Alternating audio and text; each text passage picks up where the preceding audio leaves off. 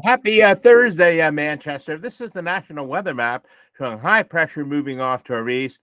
A more southwesterly wind now is going to start to usher in more humidity starting tonight. So, still pretty fairly comfortable weather for today. And then this cold front back in here as it moves through Friday afternoon, tomorrow afternoon into the evening could give us strong to severe thunderstorms. So, we have to keep a close eye to the western sky.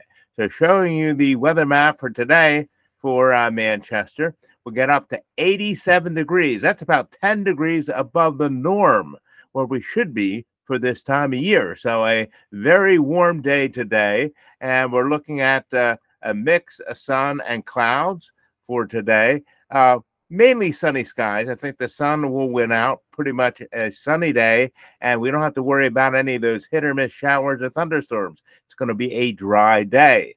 And then the plot thickens as that cold front gets a bit closer for tomorrow, showing you the cold front for Friday. There it is. This is at noontime. The thunderstorm still to our north and west here, and showing you what the possibility of strong to severe thunderstorms looking like will be coming in here probably about 4 or 5 o'clock in the afternoon. So keep a close eye to the western sky for that.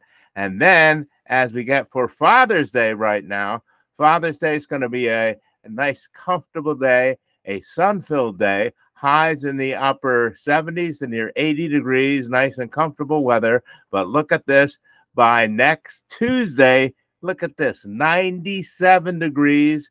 The heat index is going to be over 100 degrees, and it looks like the start of the heat wave starts Tuesday. It becomes an official heat wave on Thursday. And by the way, Thursday is the start of astronomical summer. So start of astronomical summer is going to come in right on cue. It's going to feel like July around here, and looks like it could last through Friday.